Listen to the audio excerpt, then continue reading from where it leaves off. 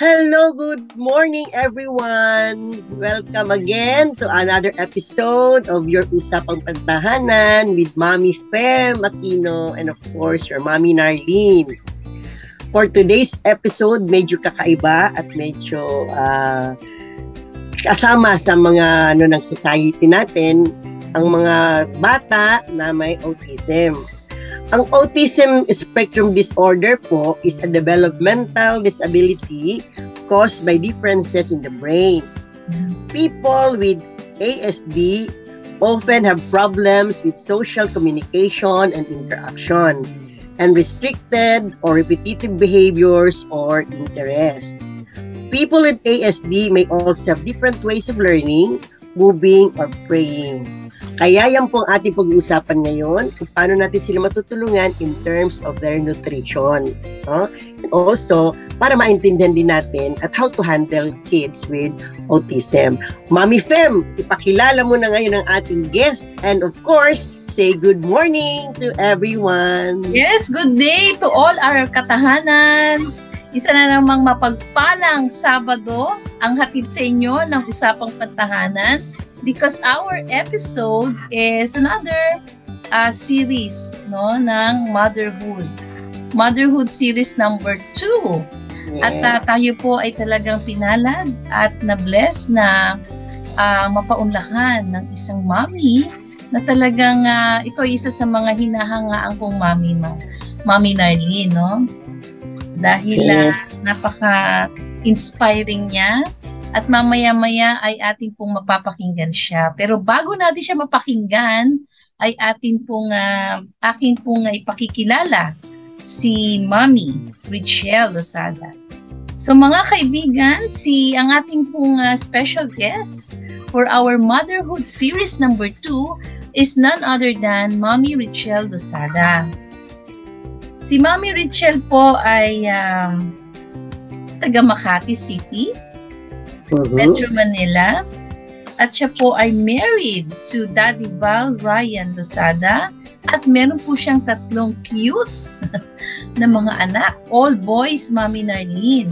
Yes. Matthew John Wash, which is the eldest, is 16 years old. Si Sean Stephen, ang pangalawa niyang anak na 12 years old, at si Brian Sedfree, the youngest, is 10 years old. Yan. Si Mommy Richelle Lozada po ay graduate ng AB Political Science mula sa Manuel Luis Quezon University, and she's also a graduate of BS Nursing sa Arellano University. Wow. At graduate din po siya ng Introduction to TESOL ng BYU Pathway Worldwide. Yan. At alam mo, Mami, ang ilan sa kanyang mga hobbies o kinahihiligan ay cooking, baking, gardening, and making interesting arts and crafts. So, kumbaga, pwede pa nating mag-guess. Yes. I-share sa iba pa nating episodes. And of course, Mami, alam mo ba na meron siyang YouTube channel na ang pangalan ay The Millennial Mom. Ayan. So, ladies and gentlemen, let's hear and be inspired from Mommy Richelle Lozada. Ako nga po pala si Mommy Richelle. I am a friend of Ate Fan. Friendship na na-encounter ko po si Ate Fan. And I've come across her page sa Facebook. So, tinamot ako siya. And so after that, yun na, na-mention niya sa akin na she has this channel wherein she's the host, and din po sa channel they usually share yung mga challenges or yung issues about parenting. And so I shared with her some of my experiences as a mom. And pag tinanong niya ako kung ano ba yung pwede ko i-share sa kanya. So siguro, naisip ko po na kasi based from my personal experience, why not share with you some of the struggles that we had, which is not commonly discussed, no? by some parents or some moms. Kasi nga po, sometimes they do not feel comfortable sharing it with the other people. But in my case, ito po yung naisip kong topic na gusto ko i-share sa inyo. Not only to para lang po ma-share sa inyo po yung mga negative experiences that I've had or the challenges that I've had being a parent. But also, to shed light na rin po din sa mga maling pananaw po ng mga ibang tao regarding nga po dito sa condition nito. And I'm referring to no other than autism. Kasi nga po, I am a parent of 3 kids, and one of them, my eldest, is taken po nitong tinatawag natin autism disorder. So, in my case, I can only speak for those parents whose children are affected by this what we call autism spectrum disorder, yung mild spectrum. Kasi actually, para na rin po ma-educate kayo regarding po dito sa condition na to. Autism disorder has many spectrums. Kumbaga, sa sakit, they have different categories. Let's say, yung severity niya, from A being the mildest and B as the most severe. Si Matthew, he falls under the highly functional mild spectrum disorder. So, siya po is nasa A category. So, just want to give you an idea kung ano po yung mga challenges.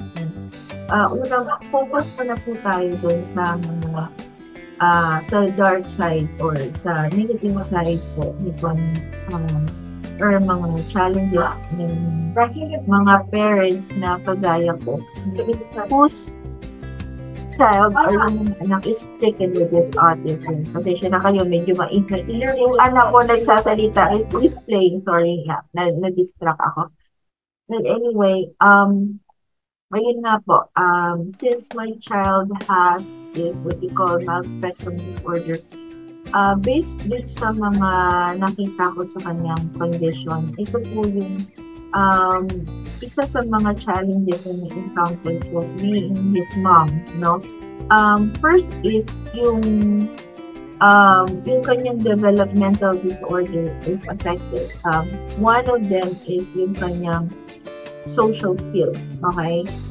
Kasi nga po, he is having difficulty na communicating with other people.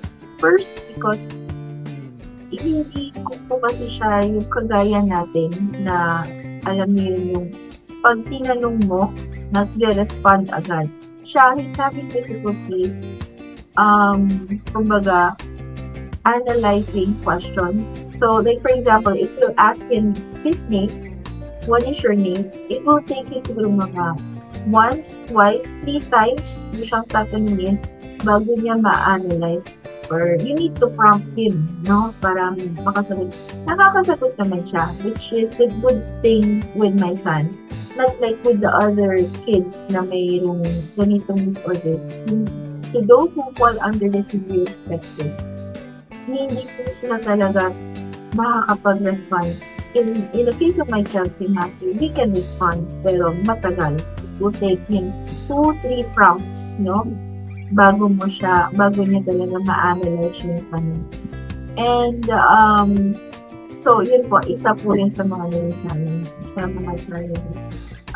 Ability po sa kanya to communicate. And then, yung verbal communications, yes, affected din po. But the good thing with my child, he can talk naman, nakakapagsalita siya. He can utter words. But sometimes, hindi nga lang niya ma-verbalize. So, sometimes, he would resort to non-verbal use, no? So, minsan yun, nagiging challenge ko din po. Kasi pag meron siyang mga moments na alam niyo, yung parang hindi niya ma-express yung feelings niya. So, sometimes, nagkakaroon siya ng sudden outburst, no, of emotion. So, nag-trigger po yun. Minsan noon nagugulat ako kasi like, there was one time inside the school, parang pagdaw ng malakas. Na-shock ako. Kasi hindi ko talaga lubos na naunawaan. Why meron siyang mga ganyan tendencies minsan. Bigla siyang sisigaw, no? Maybe because hindi niya kayang kontrolin yung emotions niya. So, when he's having difficulty na gano'n, na hindi niya ma-express, kasi minsan di ba tayo, sometimes we do have that tendency, nagkakaroon tayo ng yung mix of emotions, diba? Like, for example, pag nadi-disappoint ka, nadi-depress ka, and then hindi mo siya ma-express, hindi mo siya alam paano mo sasabihin. So, in the case of my child, pag dumadating po siya dun sa point niya, hindi niya totally makokontrol, no? Yung nafe-feel niya, he has this feeling na bigla siyang sisigaw. So, sometimes, it really is emotional po para sa akin. Kasi na-witness ko yun, lalo na ako yung mom mo, na na-witness ko yung ganung developmental stages niya. So, sometimes, it would also cause na yung stigma sa ibang tao kasi pag nakikita nila na ganun ang behavior ng anak ko. Sometimes you would think, siguro sa ating mga parents na hindi talaga siya totally aware sa condition mo, might think na itong batang to, hindi siya siguro tinuturuan ng tama ng parents niya, or sometimes they have this tendency na i-judge siya, no? Sabihin na alam mo yun, meron siyang mga ganyung tendency. So, they might think na hindi nga po siya socially, no? Hindi siya kasi sabi natin na hindi siya adaptable, hindi siya flexible, no? In certain situations. So, they might misjudge him of misbehaving. Tama. So, yun po yung ilan sa mga challenges na encounter ko. And being a mom of a child na may ganun pong klase po ng condition. Sometimes, ako as a mom, it really affects me in a way, emotionally. Not only emotionally, sometimes it also causes me, it affects the way yung thinking ko. Parang I feel like, sometimes I feel guilty. No? There's this feeling of guilt inside me na, pag kasi, lalo na ako, kung hindi ako totally emotionally ready sa mga ganong klase ng situation, baka po, it might trigger sa akin kasi hindi po siya kayang i-handle yung ganung klaseng situation. So, it can also cause na to lead to, compromising situations. Kasi minsan, totoo yan. Opo, may mga times na kapag yung mga tao po, nakikita ko how they respond to my child is parang hindi ito proper.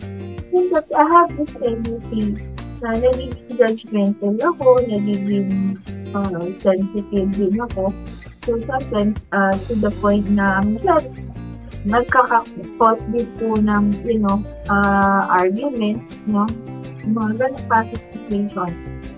But, having that kind of, yung mga ganang condition, through the years, parang it made me, parang it taught me a lot. Marami po ako talagang na-learn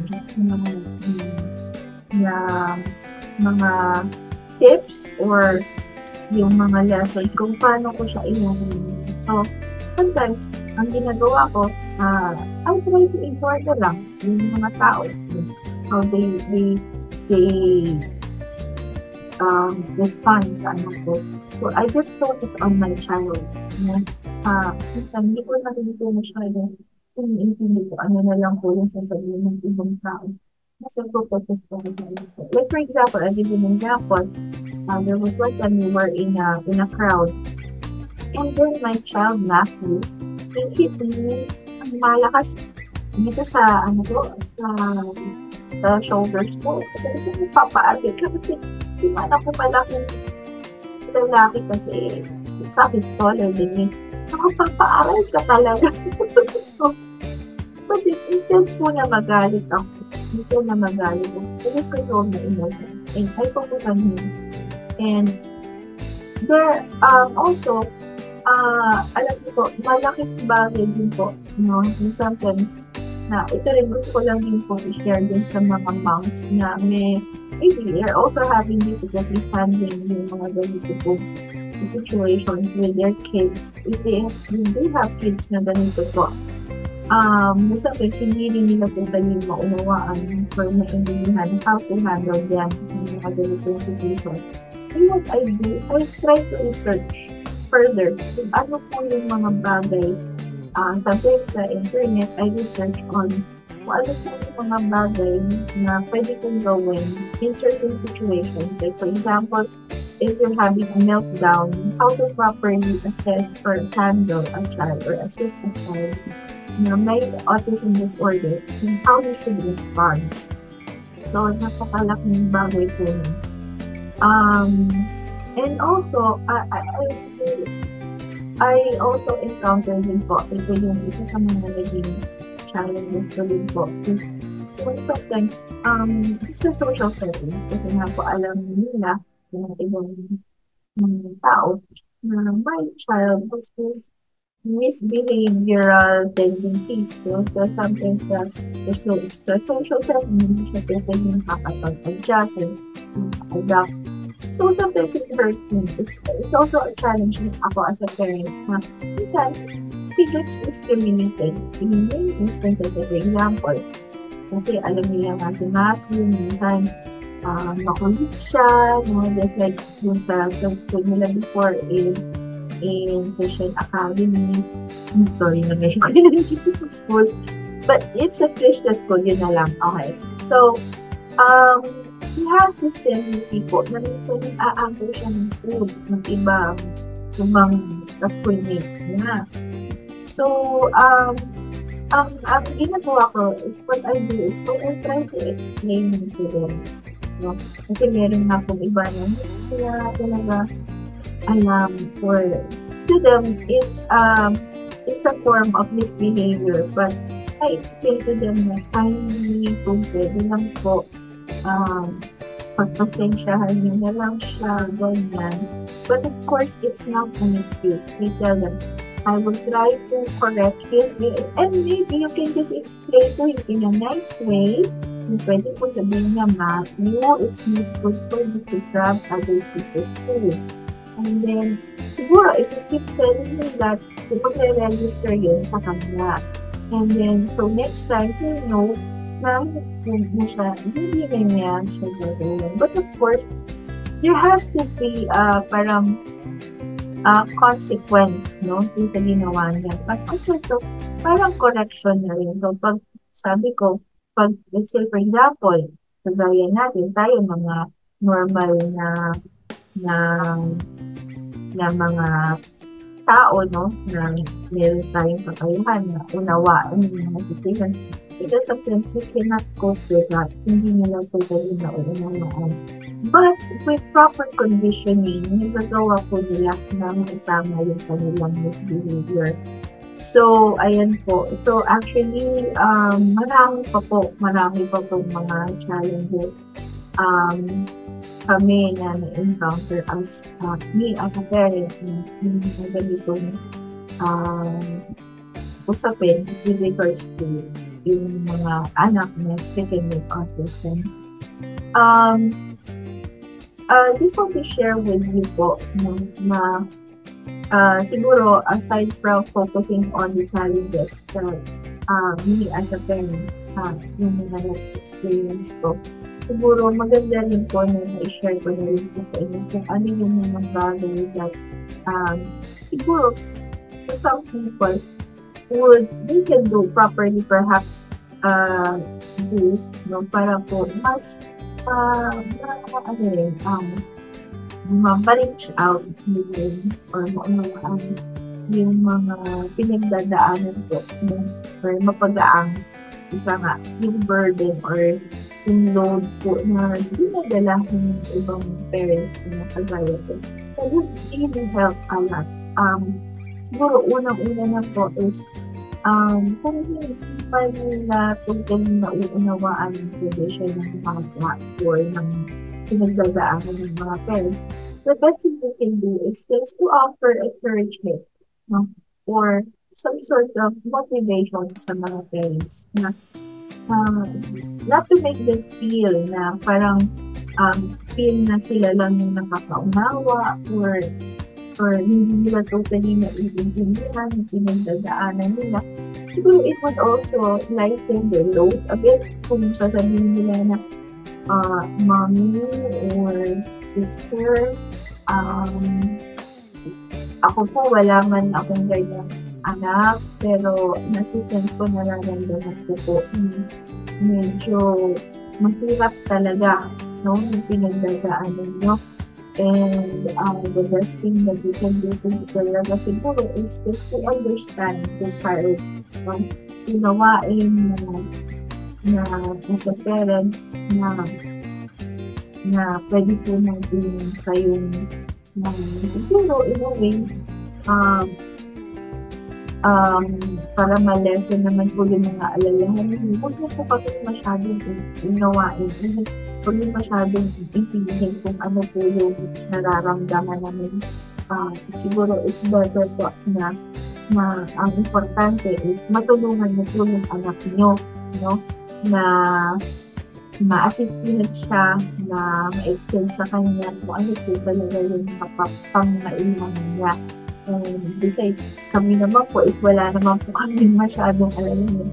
But siguro kung meron man sa mga concerns kami regarding po sa kanila, sa anak nila, then we can just tell it to you in a nice manner, explain to you na, Mami, ito po yung problem na with Matthew or sa anak niyo.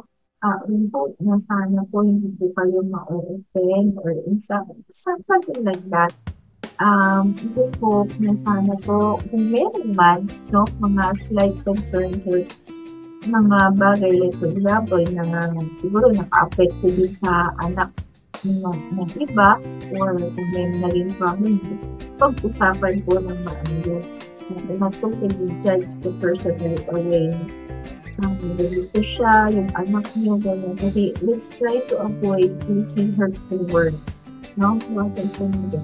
Para hindi rin po maka-apekto sa confidence ng mga mommy or mga daddy na may mga anak na may ganito pong condition. It really would be a big help. And also extend to them yung love, yung care, yung emotional support na sabihin natin na just kami, don't worry kung meron po kami na-extend sa inyo yung support nyo. Feel free po na mag-ask kayo sa amin. So baka kung meron din kami i-share sa inyo or i-tulong sa inyo na mga ways para makagaan din po ng burden nyo. Really appreciate it. Yeah. So yun po. I hope na sana po meron kayong natutunan dito sa video dito. Actually, medyo mahaba na. But actually, there are a lot pa po. Ako na hindi pa po na i-share sa inyo. But really, I really thank Ate Fe for giving me this opportunity na i-share ko sa inyo yung sa loob regarding po dito sa issue nito about handling kids with special needs, especially dito sa mga bata na stricken with mild autism spectrum disorder. So again, Ate Cam, thank you so much for giving me this opportunity and God bless. Maraming salamat sa iyo, Mami Richelle Rosada. sa napaka-inspiring na sharing o yung mga ibinahagi mo tungkol sa taking care of children with special needs, no? It takes the courage talaga to share mga information about this. Pero buti na lamang po at meron kang lakas loob na magsabi nito or mag-share sapagkat ito ay base sa iyong experience na makakatulong, no? Para po sa ating ibang mommies na humaharap sa ganitong mga challenges, no? With children with autism spectrum disorder. So iba-ibang level pala yan, Mami Narlene. Yes. Akala ko noon ay pag sinabi mong autism, ano lang pala, parang in general yun na yun. Pero may iba-iba palang level pala ito. And thank you, Mami Richelle, for Mami Richelle, salamat. Yan, no? And because of the enlightenment na binigay sa atin ni Mami Richelle, ay talaga namang buti na lamang at may mga doktor, no, online na nagbibigay ng additional information na credible naman dahil we would like to share these things to all our katahanans, kung ano yung mga nabasa natin, Mami Narlene, no?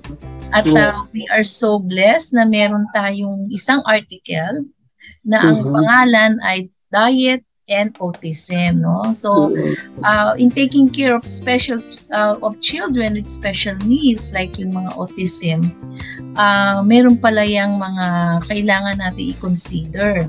Well, according to Dr. Brian Udell, the director of the Child Development Center of America, na isa pala sa mga karaniwang sakit, no? Yung mga side effects ng sakit na autism ay yung tinatawag nating gastrointestinal symptoms, no? Yung sakit sa tiyan, yan na yung mga chronic diarrhea, no? Ano ba ito? Yung pagtatae, no? Nakakapagin pala, no, Mami? Especially with small children. And of course, yung abdominal distension na tinatawag. And yung lagi kang bloated, ayan, isa yan. At yung GERD, Mami, yung gastroesophageal reflux. Masakit yun. Oo, yung dito parang nangangasim, no? Paakyat. Paakyat yung asim, yung acid dito sa, no? Excessive gas, constipation, fecal impaction, food regurgitation, and the leaky gut syndrome. So medyo may pagka itong mga terms na binabanggit ni Mami Fem, pero ang ibig lang sabihin po niyan ay mga simptomas ng may sakit ka sa inyong tiyan, no? Sa inyong gastrointestinal system, no? So sabi nga po na ang mga bata na may autism ay at risk, no? Dahil nga po sa at risk sa mga nutritional problems dahil po dito sa mga sintomas na to. Okay? Kasi Mami, iba pagka ikaw ay may diarrhea, nawawala yung mga sustansya sa katawan. No? Yun nga. At syempre, prone din sila sa food allergies, food intolerances, and feeding problems. Kaya yung nutrition part sa mga batang may autism ay kailangan tutukan. Okay? So yan yung mga nutritional challenges and medical challenges with children with autism. At Mami Narlene, ano nga ba ang sinasabi ni Dr. Odell when it comes sa mga treatment sa autism? Konting trivia lang din, having a sibling with ASD, there are certain genetics or chromosomal conditions such as Fragile X syndrome or tuberous sclerosis, experiencing complication at birth, being born to older parents. How does autism develop? Studies suggest that ASD could be a result of disruptive or disruptions in normal brain growth very early in development.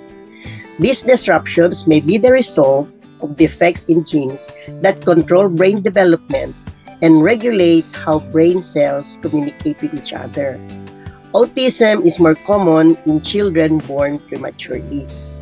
Now, there are no cures for the disorder, and there is no one single best treatment for all children with ASD. Every child must be evaluated individually. This can be tricky because the diagnosis usually occurs in 1 to 3 years old who are not great communicators. Doctors base their treatment protocols on lab results, parent reports, and physical exams. Even though there are no lab tests to diagnose autism, there are tests that can help us manage underlying symptoms. So you can prevent having a child with autistic disorder when you can increase your odds of having a healthy baby by doing these lifestyle changes. Live healthy, have a regular checkups, eat well-balanced meals, and exercise.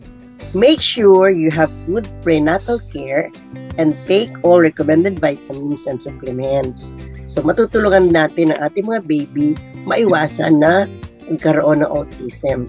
Although, talagang minsan hindi maiwasan yan because of na sinasabing mga disorders ng ating mga chromosomes. Yes, yes, Mami, no? Kumbaga, something happened, no? During the, yung pinag-ubuntis pa ni Mami. Conception, no? And sometimes, kasi, ay namamana po, no? Namamana yung mga ganitong At syempre, we need to, as parents kasi, kaya nga ngayon, yung technology in detecting kung merong ibang disorder ang bata, nagsisimula yan sa newborn screening pa lang. And then habang lumalaki yung bata, pag may napapansin ka, kasi every may milestone na tinatawag, yung milestone paglaki, no? Kung meron kayong suspetsya na something is different sa inyong anak, it's better na pa-consult natin siya sa developmental pediatrician to know, assess kung meron ba talaga. Yan. And of course, Mami, nabanggit ko kanina dahil nga ang ating mga children with autism ay prone sila sa mga nutritional problems because of their mga gastrointestinal symptoms, no? Palati silang may nararamdamang hindi maganda sa kanilang tiyan, no?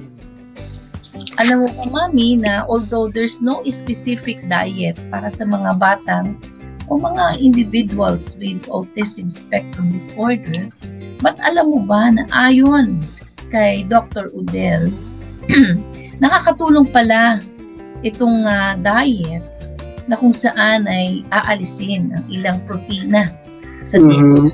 At isa dyan yung tinatawag na gluten-free, casein-free. So ano ba itong diet na to?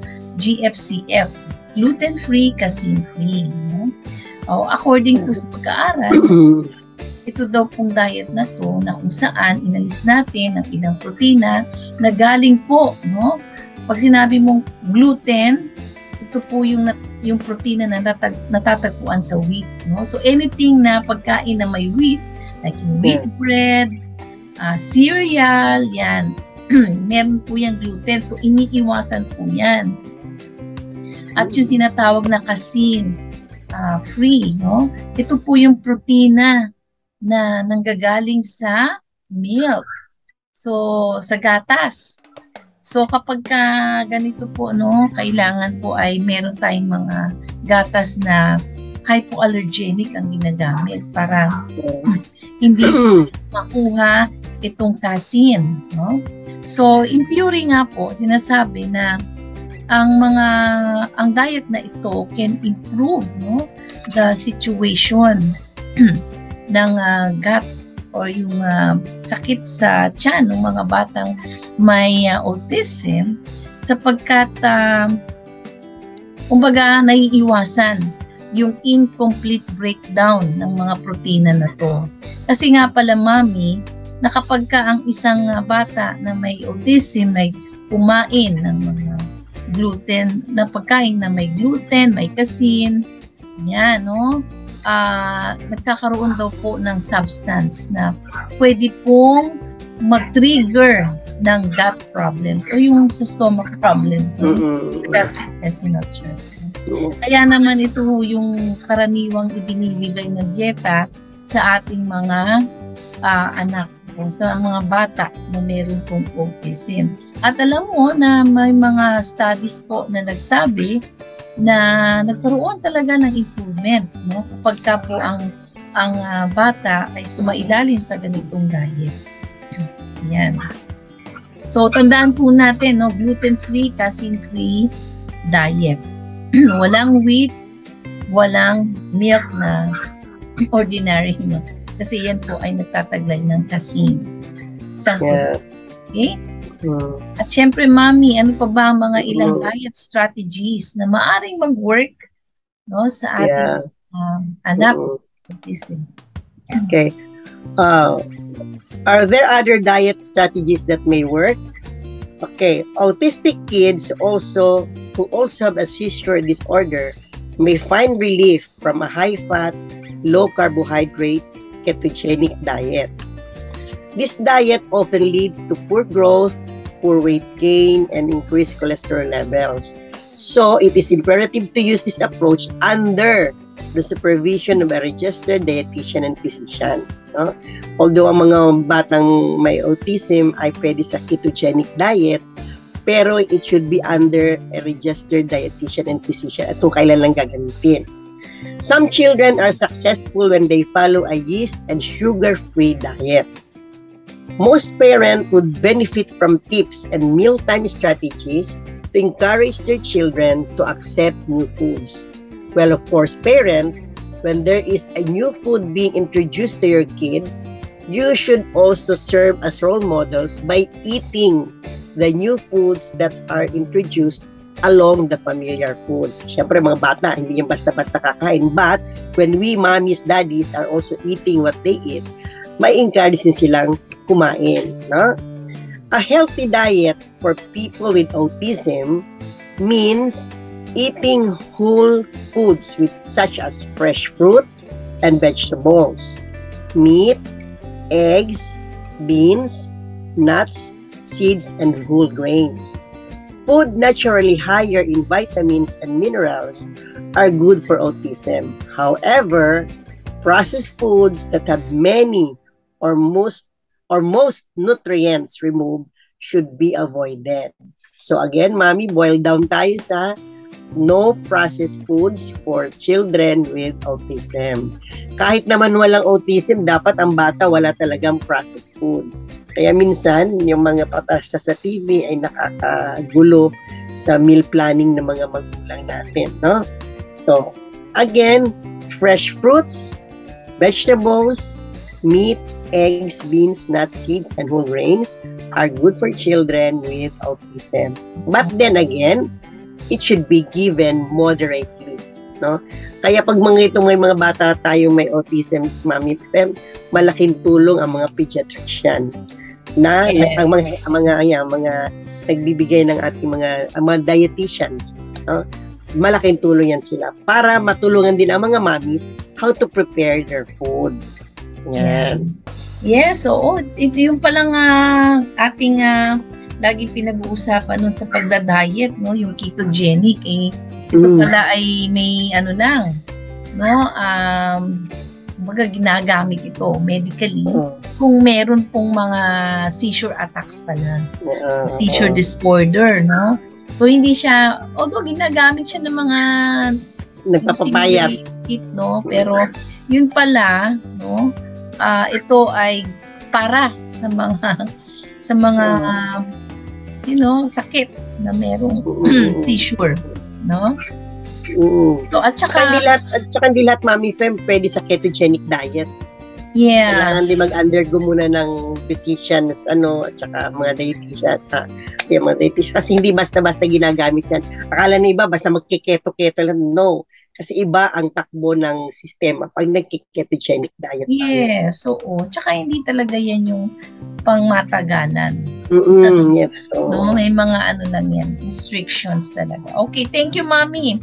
Talagang ang healthy diet, kahit na ano sigurong ano mo, sakit mo Yes. Stick to the pinggang Pinoy, di ba? Yung lagi natin sinasabi, no?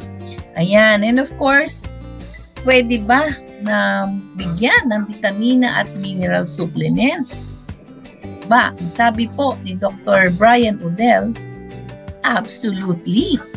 Yes, kasi karamihan, most kids with autism, are picky eaters. Yung pala, isa rin pala yun, no? Bukod sa meron silang mga problema sa tiyan, sila po ay picky eaters. Oo, syempre. So, minsan nagpo-food jogs, yung mga walang gana, as in, nag-ano lang, yung, alam mo yon yung inunguya-nguya lang, tapos pwedeng i-spit niya yon. And usually, they don't eat a well-balanced diet. So, very, pala, no? Challenging pala yung mga ganito situation. Yes. So, parents need to make sure na ang siguraduhin, no, ang kanilang mga anak are meeting their nutritional needs, and a once daily multivitamin with minerals is a great assurance para hindi rin ma-compromise, no, yung kanilang nutrient, kanilang mga sustansya na kailangan for the day. Kaya lang, syempre, tulad na nabanggit mo kanina, stay within accepted guidelines for all nutrients, no? Kung ano yung nireseta ng doktor, yun po ang ating i-follow. Yes. Ayan. So, pwede naman pala, Mami. At ano naman, Mami, ang mga nutritional advice ni Dr. Odell? Okay. What other nutritional advice do you give to your patients? A healthy diet is essential for all kids, but even more so with kids with ASDs because there is concern their GI issues, as sinabi mo kanina, Mami, may lead to poor absorption of key nutrients for growth and development. One of our primary goals is to get kids eating a nutritionally complete diet and to reestablish a healthy GI system. According to him, I recommend a healthy, natural, varied diet as close to the earth as possible, avoiding pesticides, preservatives, artificial ingredients, fast foods, monosodium glutamate, or processed foods is ideal but not always practical.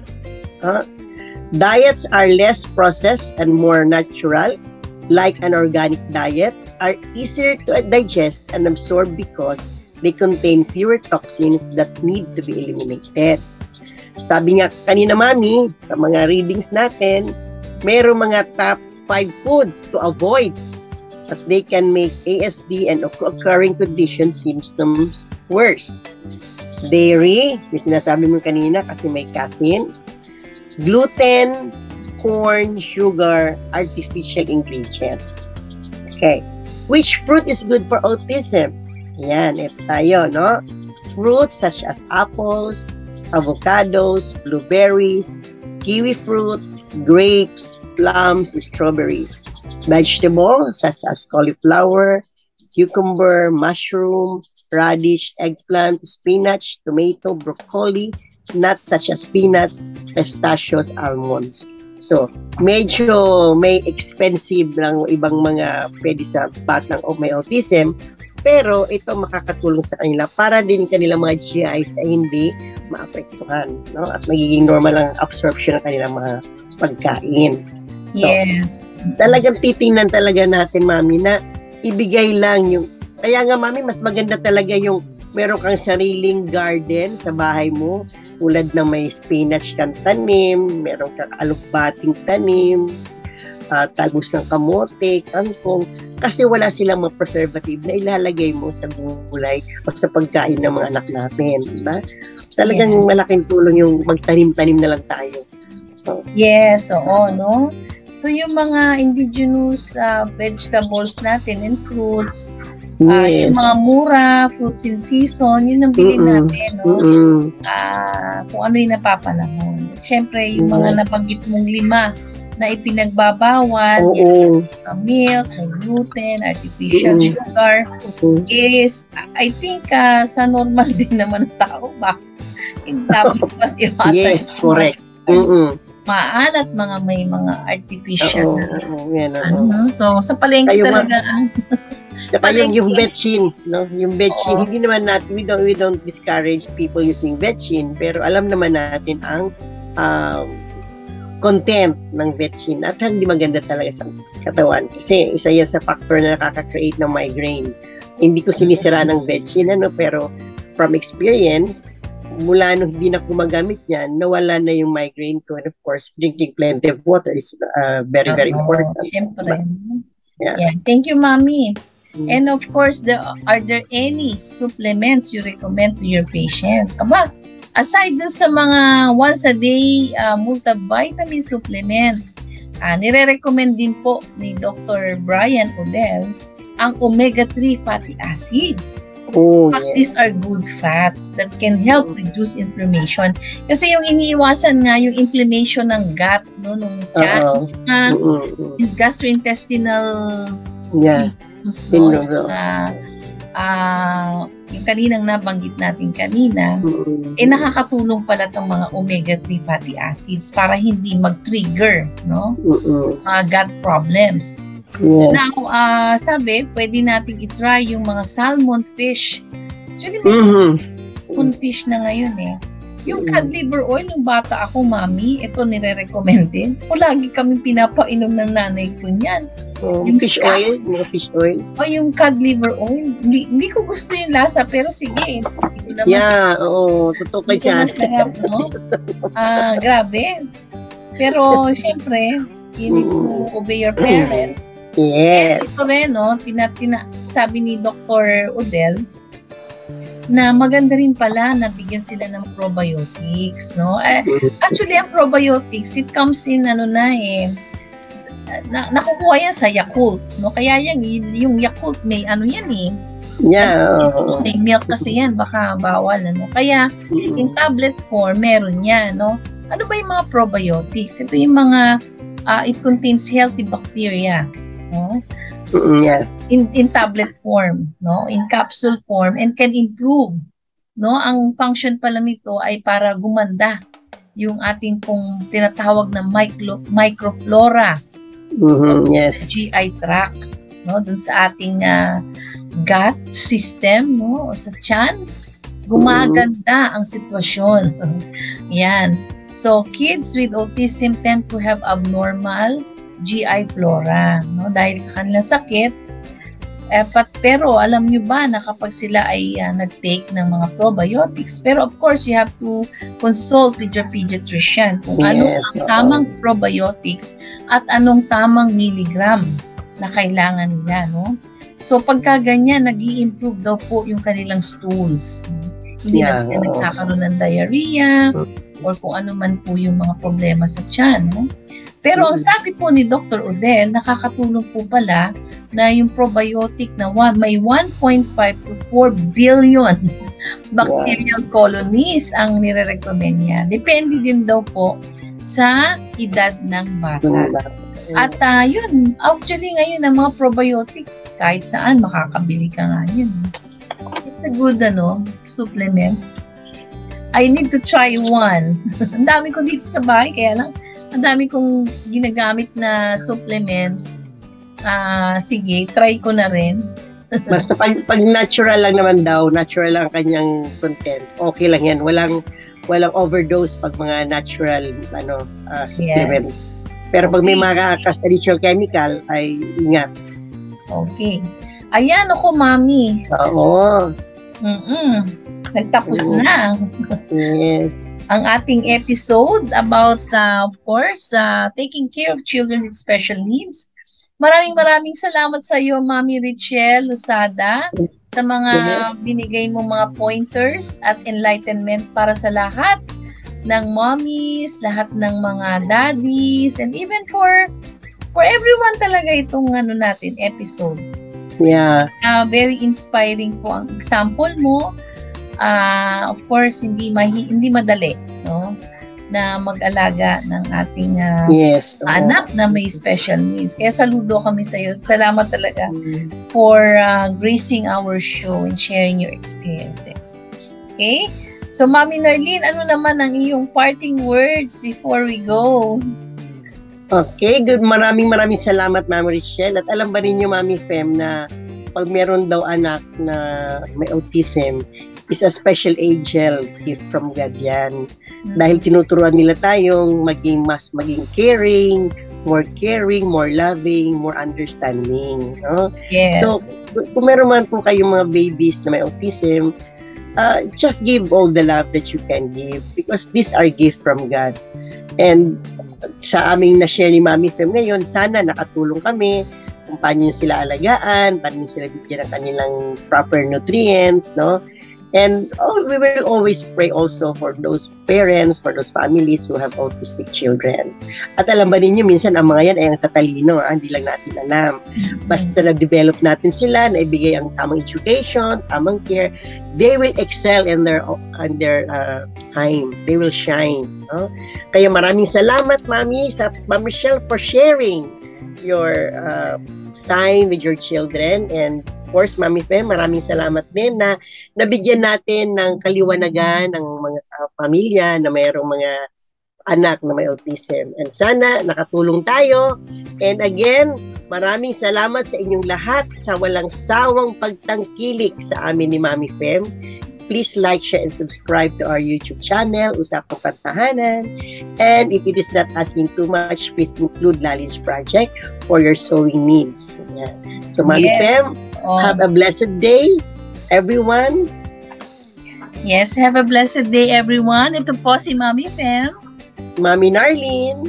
Ito lamang sa Usapang Pantahanan. Bye-bye. Have a nice God weekend, bless everyone. everyone.